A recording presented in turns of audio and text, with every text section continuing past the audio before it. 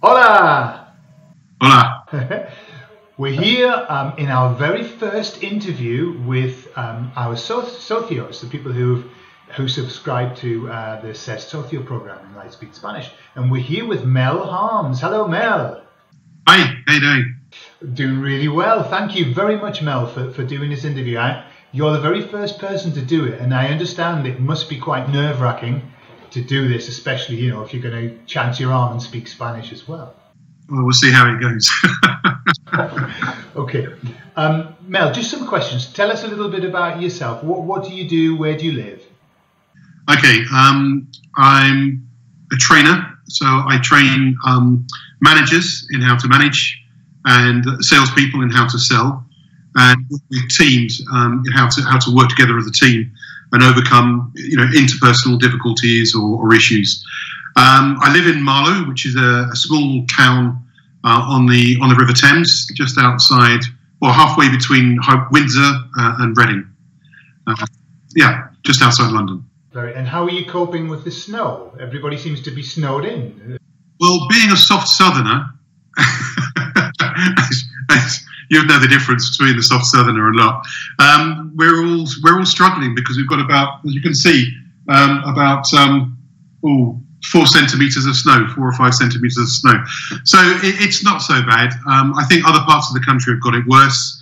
But of course, the media is playing it up, and you would think there's an Arctic drive going through the country the way that the media is going on. So it sounds a lot worse than it is. For sure, yeah. The media, it doesn't matter whether if it's hot or cold, it's a killer. Killer cold, killer heat, everything always kills, doesn't it? Yeah. It's called the Beast from the East, apparently, this storm. Okay, excellent. Well, Mel, let me ask you a couple more questions, and then if it's okay with you, I'll ask you some questions in Spanish as well. So how did you find LightSpeed Spanish? How did you come across it? By accident. I was searching on YouTube, and I was watching some videos. It was like a Spanish version of Friends, but for simpletons. So it was fine for me, especially at my level of Spanish. And on one of the next videos came up was you and Cynthia, and it must have been one of your first videos or one of the old ones. And I just liked the style, and I thought, I'll find out a bit more about that. And then I sort of looked at your website and signed up. So that was probably about just over a year ago now, 13, 14 months.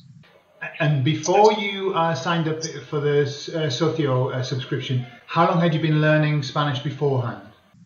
Well, probably, I'm ashamed to say this, especially when you hear my Spanish. I've been having lessons for 3 years. In fact, this January, 3 years.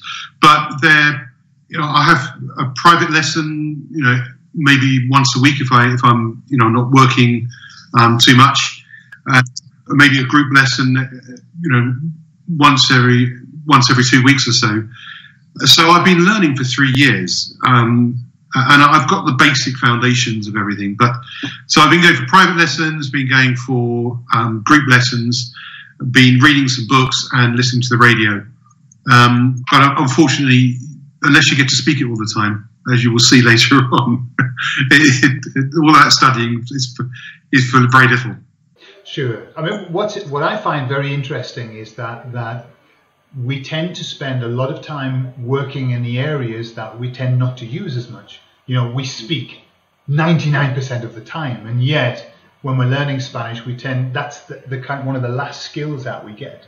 We don't have the opportunity. Obviously, if you're living in London, you're working in the type of work you work, it's not always easy just to have a conversation every day with somebody in Spanish. But it's kind of the key, really, isn't it? It is. It's a treat when you actually get to, someone says, oh, they're from Spain or they're from South America. And then all of a sudden you get this rush of embarrassment. Oh, no, I don't want to speak Spanish. And they're all watching and listening. Oh, what do I say? Yeah. And of course, you get nervous as well, because it doesn't happen that often. You get nervous, and then normally your Spanish goes out the window when you're nervous as well. Yeah. Okay. Absolutely. Well, talking about Spanish, why don't I ask you some questions in Spanish? Okay.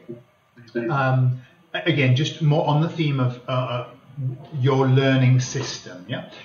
Entonces, Mel, ¿por qué aprendes español? ¿Por qué?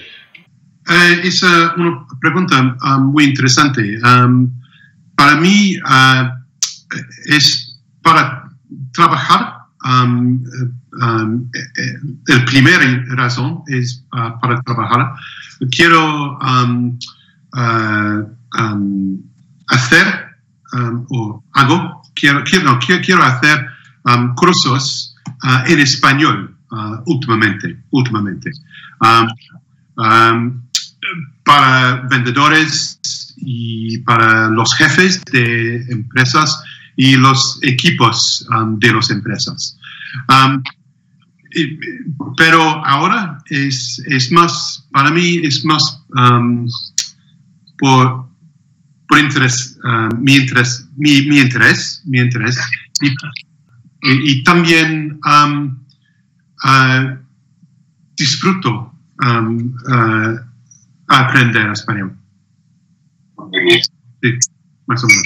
Mel, ¿te gustaría dar cursos en España o en América Latina? ¿Qué prefieres? Probablemente en América Latina, porque yo tengo contratos con empresas en América Latina o Sudamérica, pero voy a ir a Mallorca para 3 meses en abril para vivir por 3 meses. Entonces quiero hacer cursos en España también. ¿Por qué no? Perfecto, ¿por qué no? Sí.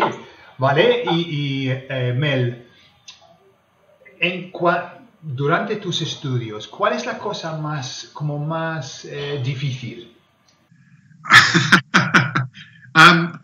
Para mí, la cosa más difícil es cuando la gente habla.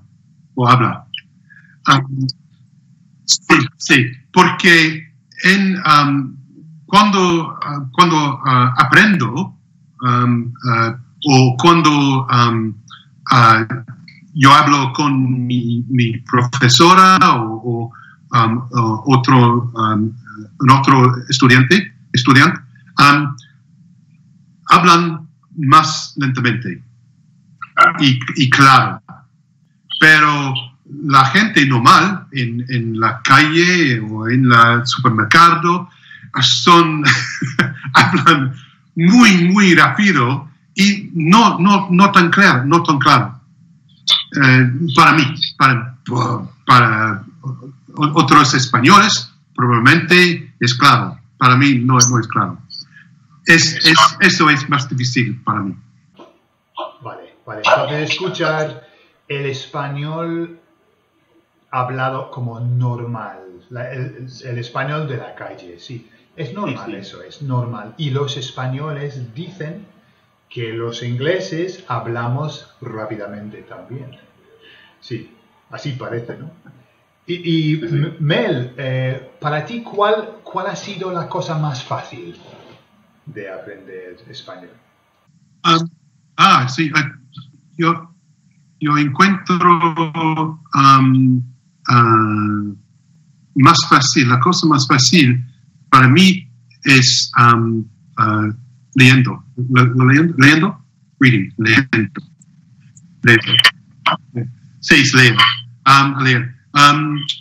Yo leo libros más pequeños y los niveles, no sé, el nivel probablemente de 1 o a 2, pero las palabras son fáciles o simples, no largo, y en el presente, en futuro y en pretérito, mejor.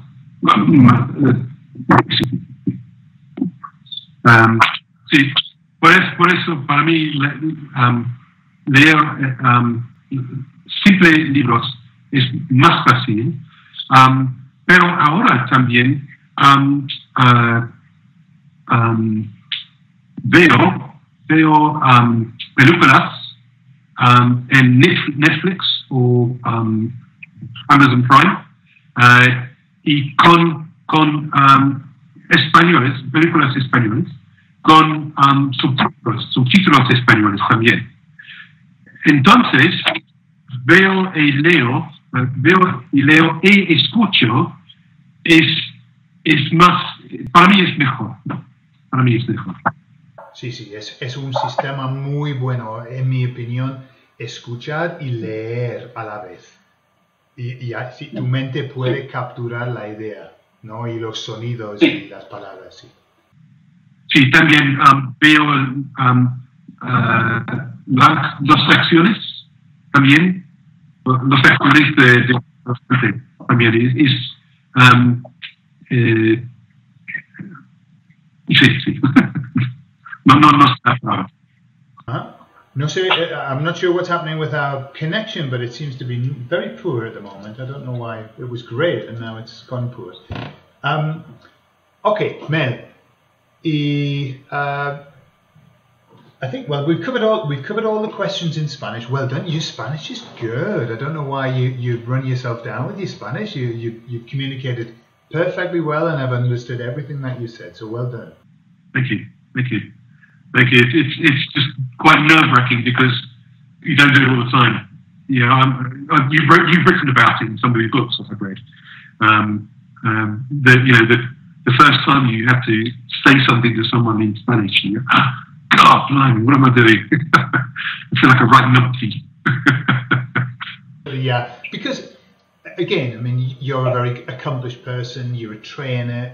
Communication is vitally important in training, isn't it? Absolutely. And so when you start to speak another language and you're not speaking at that level that you're accustomed to, it's a bit of a blow, really, isn't it? What's interesting, I was running a training course a little while ago, and there was a Spanish guy on the table at lunch. And of course, I'm standing up in front of some like 50 or 60 people running training sessions for them. And all of a sudden this guy said, when they found out I was learning Spanish, started speaking to me in Spanish, and I responded. And the guy said, now you see the real Mel. Because when you're up there doing the teaching, you look so confident. And now I'm hearing you mumble, and I'm hearing you pause and and then you sound like the rest of us. It's great. So, yeah, it's a great level of learning a new language.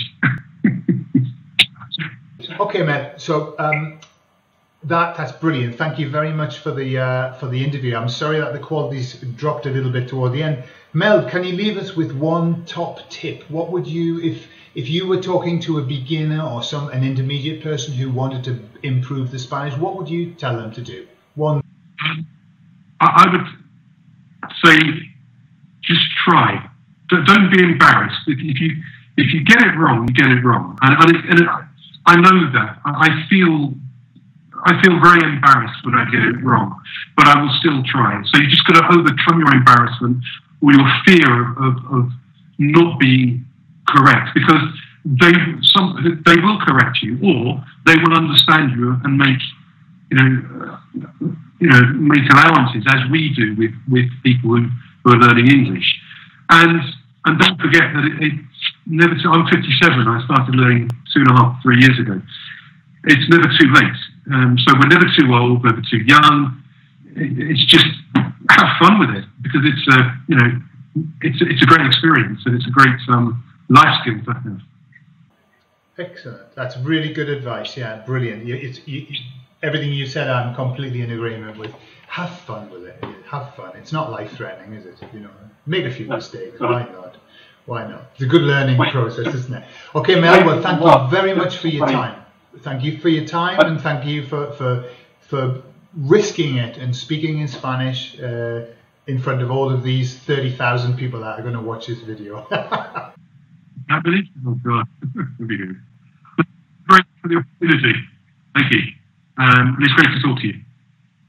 Equally. Thank you very much.